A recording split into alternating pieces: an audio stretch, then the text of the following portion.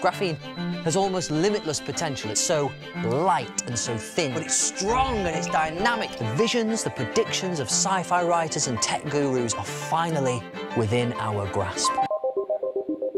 It's 10 years since graphene was first isolated at the University of Manchester. Forecasters immediately predicted that the wonder material would change the world.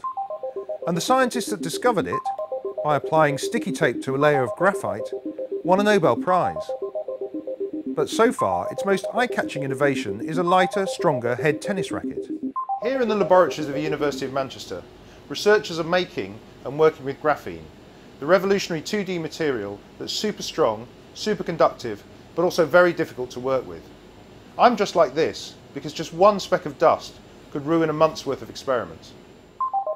So how can this one atom thick layer of carbon be used? You can either start with graphite, which is basically many layers of graphene, and you can break it down into smaller pieces, and when you go smaller and smaller, ultimately you get little bits of single layers of graphite, which is graphene.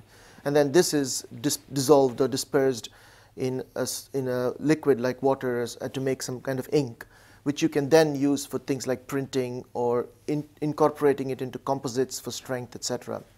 The other way of making graphene, you start with a gas like methane, which contains carbon, and then you deposit the carbon on a surface, and then that becomes a coating of graphene, which you can then use for things like touchscreen applications and electronics and stuff like that.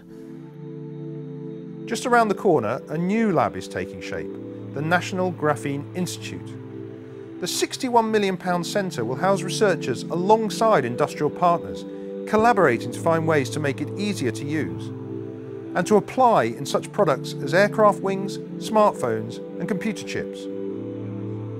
£61 million is going to create the largest single research facility in graphene, we believe, in the world. It's around 7,500 square metres, but it will bring together some of those academics working on graphene together with our industrial partners to start collaborating around these projects which will take the graphene from the science into these applications for the future. George Osborne, the Chancellor, has seized on graphene as a symbol of how the UK can still produce industrial breakthroughs. He is determined that it should also create practical products with graphene that bring in crucial export earnings. There are a handful of companies in the UK working with graphene, and 3 have listed on the stock market in the last year alone. But of at least 12,800 graphene-related patents registered in the last 5 years, just a handful are from the UK, according to Cambridge IP, a technology strategy consultancy. China, where 3 production facilities opened last year, accounted for more than 80% of applications for patents between 2012 and 2013, while companies such as Samsung of Korea and IBM of the US are spending tens of millions of dollars.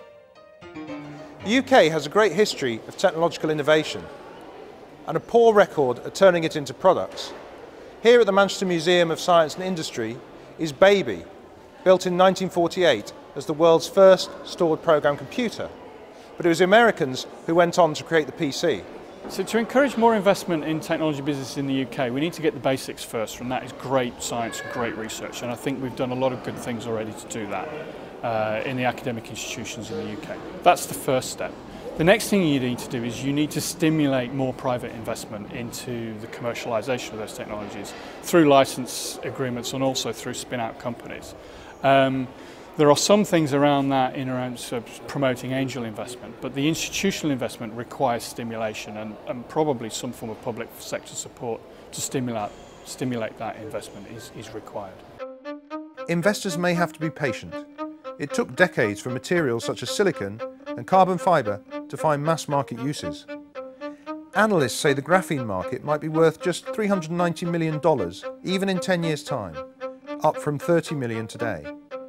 It will probably take a long time for graphene materials to become mainstream. There are some things where graphene's already in products. It's in sports equipment, but in other areas it will take a long time to really transform those applications. But that's the process of innovation, making the most of that basic research and turning it into something that will change lives. Mr. Baker hopes to have a graphene drone flying within months. That might not change the world, but it would show the world that graphene has a potentially lucrative future. Andrew Bounds, Financial Times, Manchester.